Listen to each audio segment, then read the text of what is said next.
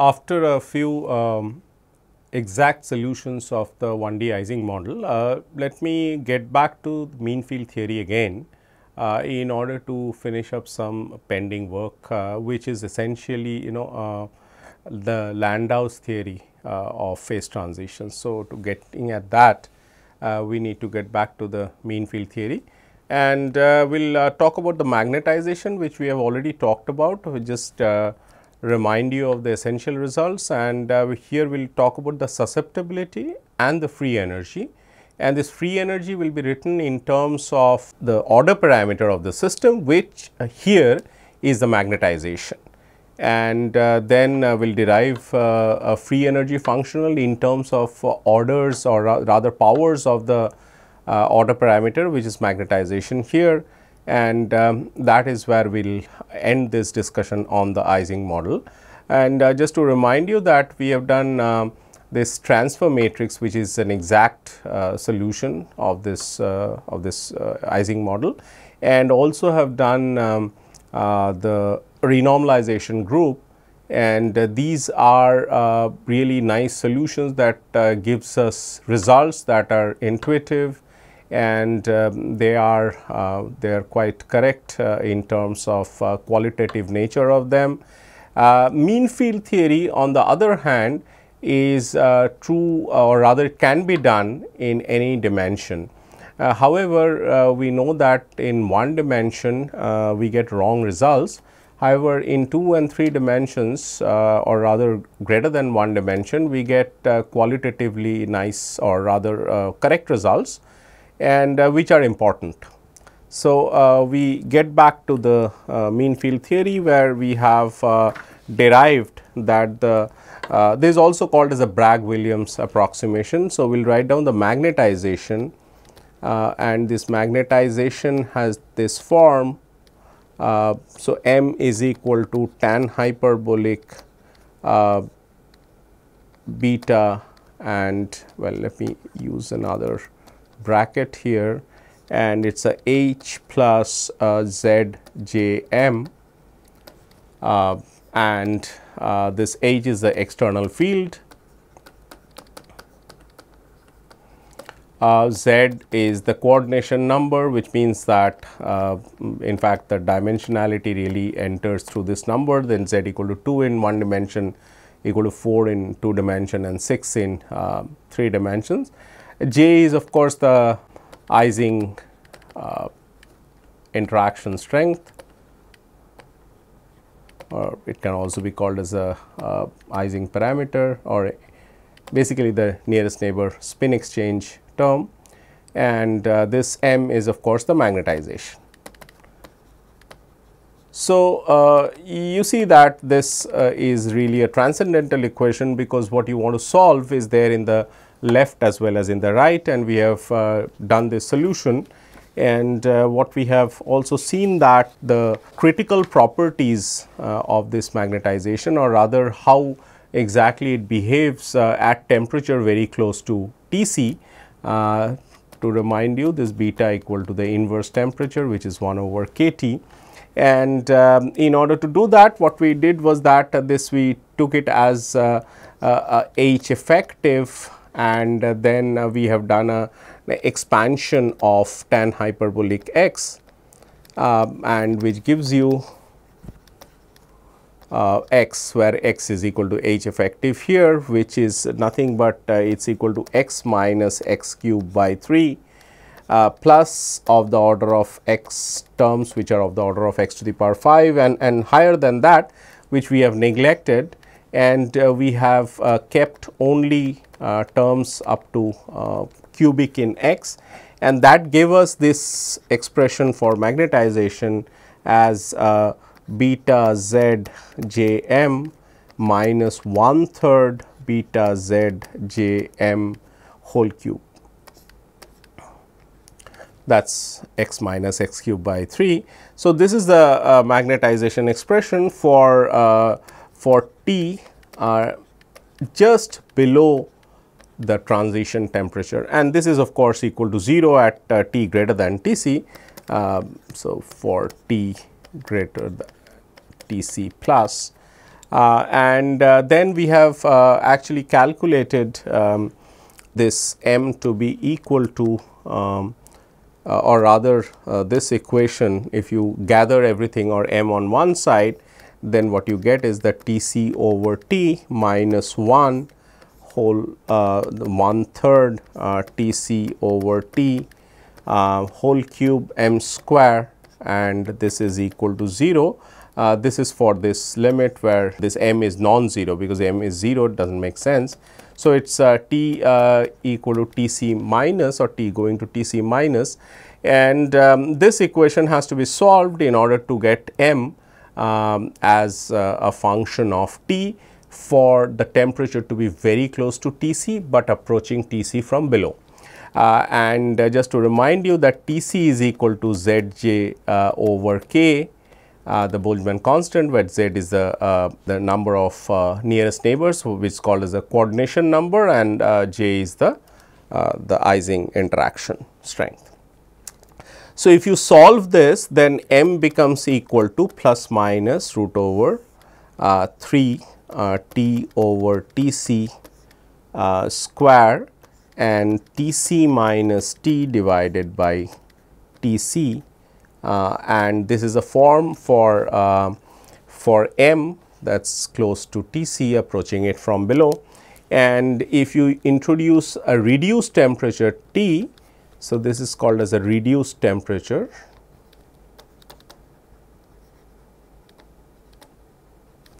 So, this is equal to T minus T c over T c, and then m becomes equal to plus minus root over minus 3 1 plus T whole square into T.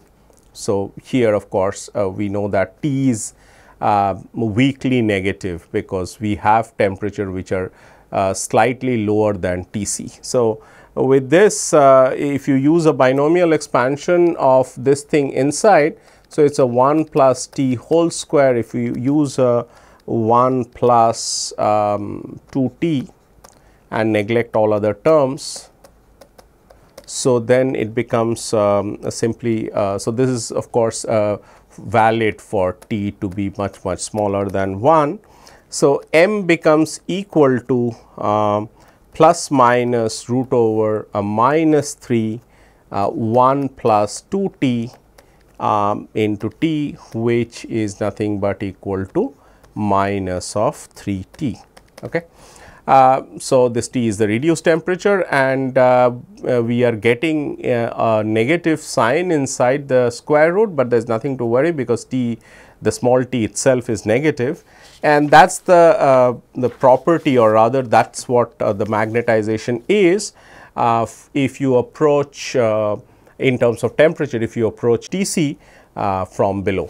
Okay. So, that is the critical property. So, one can write it as m T, and really we are talking about 0 field. So, this is equal to a plus minus a 3 T to the power half for T less than, T tending to T c minus, it is equal to 0 for T tending to T c plus. So, if you are approaching it from above, then it is equal to 0, and this result of course is very wrong in one dimension, because we are talking about the external field to be equal to 0, and still we are getting a magnetization, and which we should not be. There should not be any ordering in one dimension, only in 2 and 3 dimensions there would be ordering.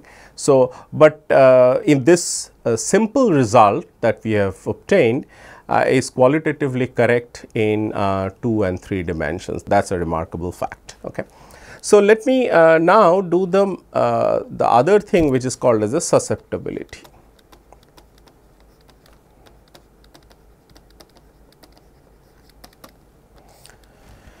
Which is a response, rather a linear response of the system as a magnetic field is put in. And let us talk about the isothermal susceptibility, and so we just do it at a given temperature, and this is defined as del m del H at a constant temperature. Okay.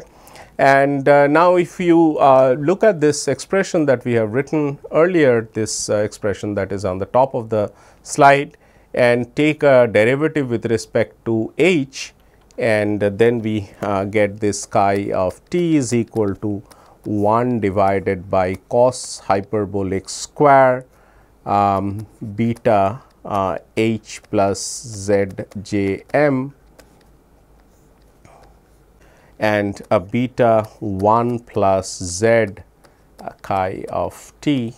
So, that is the expression that we get, and again we have to gather this susceptibility chi of t on one side, and then one gets chi of t at t h is equal to some beta divided by cosine hyperbolic square beta h plus Z j m and minus beta Z j. So, this is the form of the susceptibility at constant temperature. So, explore the behavior for H equal to 0, that is the external magnetic field equal to 0. So, chi t, now it is a function of t and 0, this is equal to beta divided by cosine hyperbolic square and a beta Z j m and minus beta Z j. Okay. That is a simple expression that we have. So, this is for the susceptibility. Now, let us do the same analysis as we have done it for the magnetization, that is we want to see it how it behaves for t close to T c as we approach T c from both below and above. Okay. Magnetization is 0 above T c does not mean that the susceptibility will also be 0 above T c. We will see that just in a while. So, for now, for t equal to T c plus, or as we were writing it with a tending to sign. So, T c plus, we have m equal to 0. So, chi at T c plus for the 0 field is equal to beta divided by 1 minus beta Z j, and this is again equal to k t minus T c, reminding you that T c is equal to Z j over k, and this is nothing but equal to 1 over k T c and 1 over T. T is the reduced temperature. So, this is the form for the susceptibility, which is above the critical temperature or the ordering temperature, and if you take it for T c minus, that is below T c, basically very close to T c, we know that the behavior of m is that it is equal to plus minus root over of 3 of this 3 mod t, which we have found earlier, and then we can use this expression that cosine hyperbolic x is equal to 1 plus x square by 2 plus order x to the power 4. You know where it comes from, because this cos hyperbolic x is equal to e to the power x plus e to the power minus x by 2, and then for small x you write exponential of x is x 1 plus x square by 2 and so on, and then you can just add all of them and then you get this. So, this is the cosine hyperbolic x. So, around x equal to 0, that is small x, we get the chi of t at T c minus 0 is equal to this beta divided by 1 plus half beta Z j, and then we have a 3 t whole to the power 3 t. So, sorry, 3 into t whole to the power half, and that is your so there is a this bracket here, and there is a square here, and then there is a square here as well, and a minus beta zj. Okay.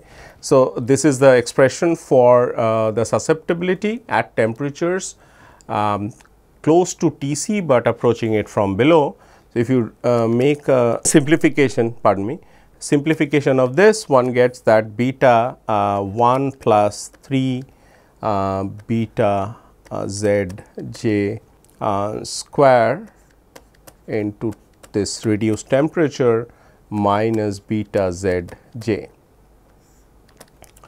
And this is nothing but equal to half 1 over kTc, again using Tc equal to Zj by k, this becomes 1 over T.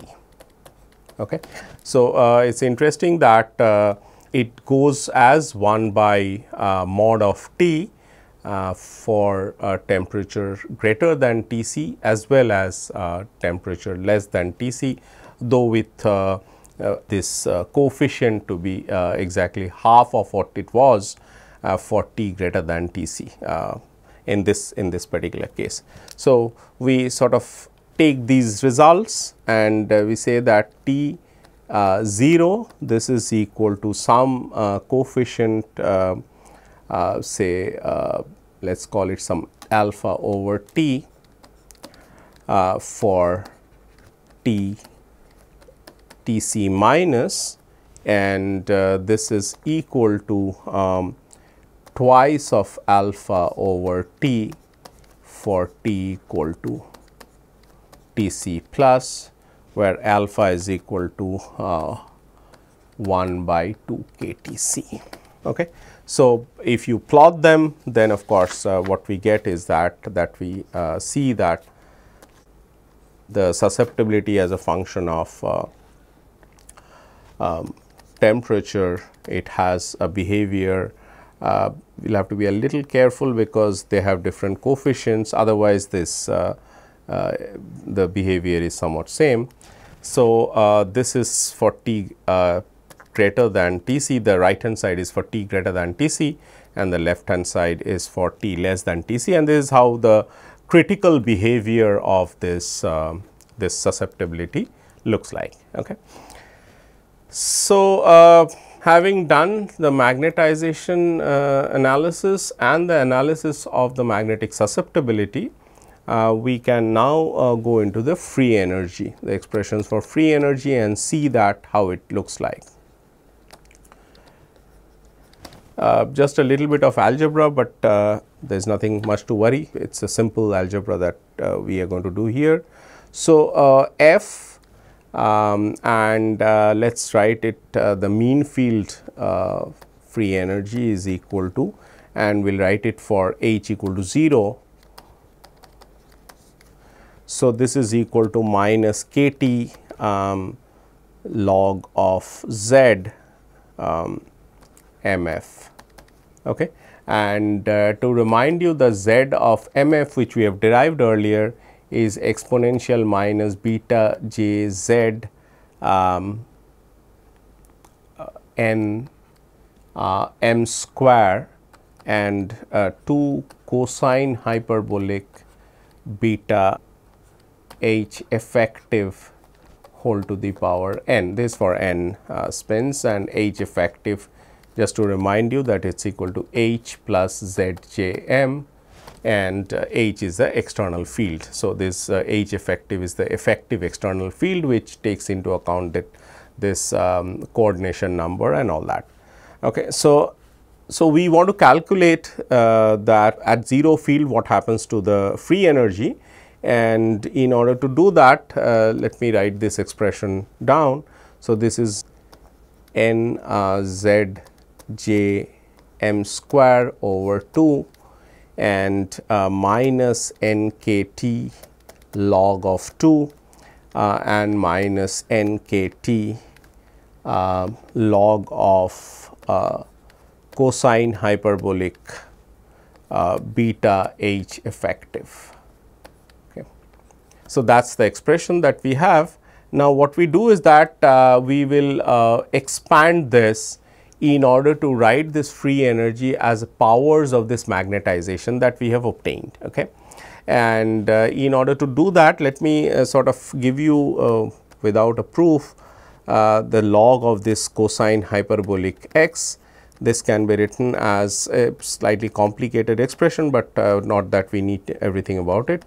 So, we have a minus 1 whole to the power n, 2 to the power 2n minus 1, and then there is a zeta function 2n, and then we have n pi to the power 2n and x to the power 2n.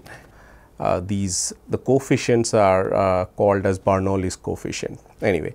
But if you look at the first few terms, then this is equal to x square by 2 minus x 4 by 12 plus x 6 by 45 and so on.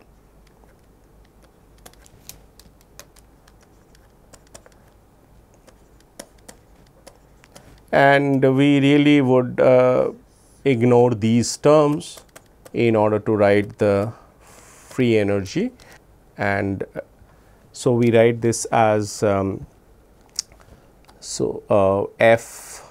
mf. So, this is equal to n z j m square over 2 minus n k t log 2 and minus n k t, and what you have is the beta square and z j m whole square divided by 2. That is the first term, and the second term is beta to the power 4 z j m to the power 4 divided by 12, and chopping it off here, not writing the other terms, which are x to the power 6 and x to the power 8. And if you do if you introduce this, maybe just doing a bit of simplification would help. So, this is equal to n z j m square by 2 and minus n k t log of 2, and then you have a n z j m square divided by 2 k t and plus n z, there is a plus sign here, and z j m whole to the power 4 divided by 12 k t to the power cube and so on. Okay. So, and introducing again T c, which is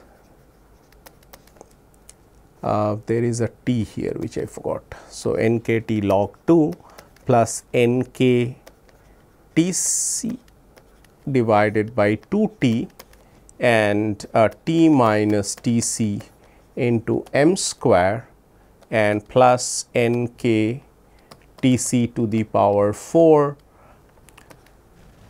t cube and m to the power 4. Okay. So, that is the expression for that. So, we have been able to write this FMF in the powers of m square and m4 and so on. And so, we can write this that FMF for h equal to 0, we sort of bring back the fact that h is, we are doing it at h equal to 0, that is the external field equal to 0, it is equal to some F0 plus a t minus t c m square plus a b m to the power 4. Okay. And you can keep higher terms or rather higher order terms with m6 and m8 and so on, but this is good enough for us, and this F0 is just a constant term. It really shifts the energy up or down and it does not have any sort of importance in the equilibrium state of the system, and we can actually ignore this for the moment. So, ignore for now, and then we can draw this, this is again for h equal to 0. So, we will just do this FMF this is just a sketch freehand drawing, and we get a parabola for f(m)f as a function of m for t greater than Tc, and you see that there is no magnetization here. M equal to 0 is the only solution for this problem. Okay.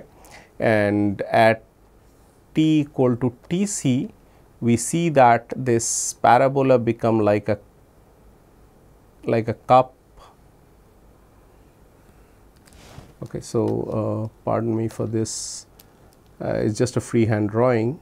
So it becomes like a with a broad base, and it's rising absolutely symmetrically. That's what is demanded by the formula. And the important thing is that at t less than Tc, so this is at t equal to Tc, and then sort of, so this is the so you get for t less than Tc, you get a plus m, I mean this is minus m and this is a plus m. So the minimum of the free energy are obtained at two values which are symmetrically placed about m equal to 0. And so basically if you cool the system below Tc, then the m equal to 0 solution becomes kind of metastable, and any perturbation that the system receives will push it down to either plus m or minus m with equal probability. So now this situation changes a little when you put in presence of a magnetic field. So this is H equal to 0, and if you go to H not equal to 0, then the free energy actually picks up a term which is H not equal to 0.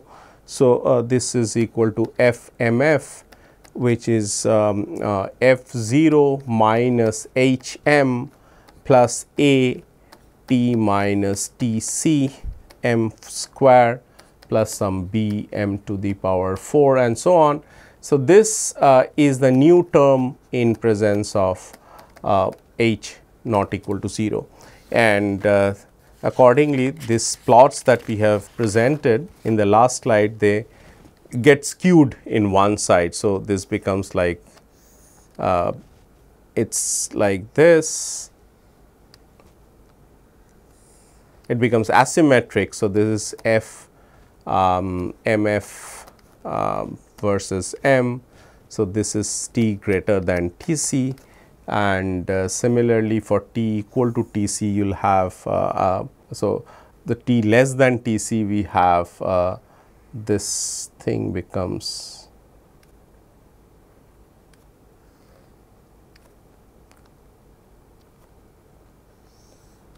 so this is f(m)f versus m. So this is skewed, but it has two minima. One of them is of course deeper than the other. So the system would like to be in this region, and for this is for small h, that is small magnetic field, external magnetic field, and if you increase the magnetic field, then it becomes pretty much like this.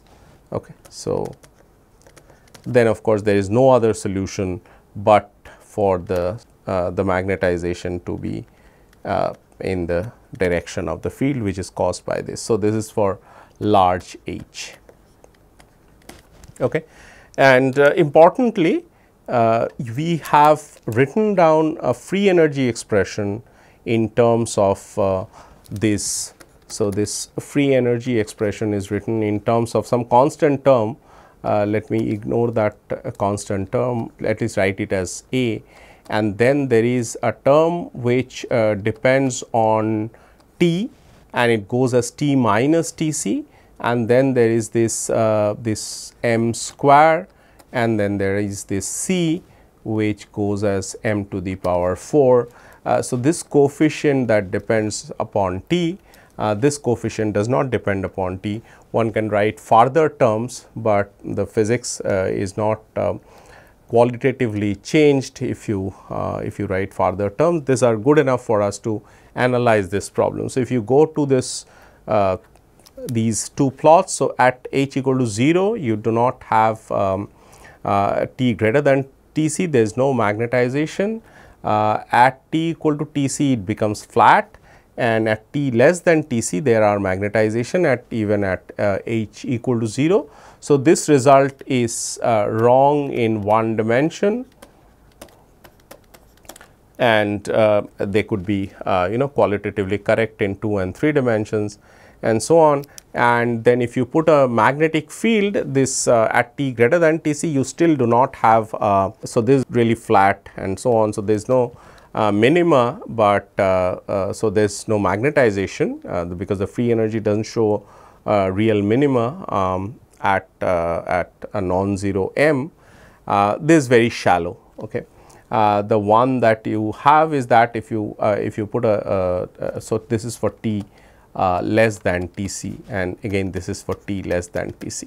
Now, t less than T c there is clearly a minima that is shown, which is equal to some one of these m 0 which in the direction of the field, and for large field of course there is a unambiguous minima and so on. So, this m equal to m minus m 0 that stop becoming a solution at large fields. Okay. So, that is pretty much what we do with the Ising model, and its various solutions have been shown. We have shown the transfer matrix, we have shown the renormalization group, and have convinced you that they give right results in 1D, and qualitatively I mean you can't do a renormalization group in 2D, but there are other solutions that are possible.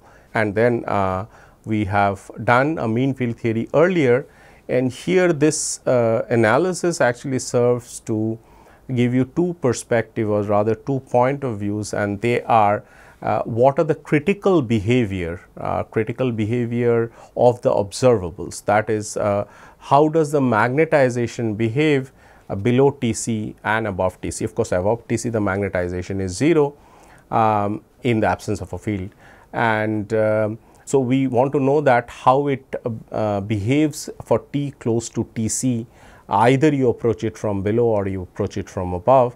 And the same we have done for the susceptibility, and the susceptibility is the response of the system, that is how the magnetization changes as a magnetic field is being or in presence of a small magnetic field.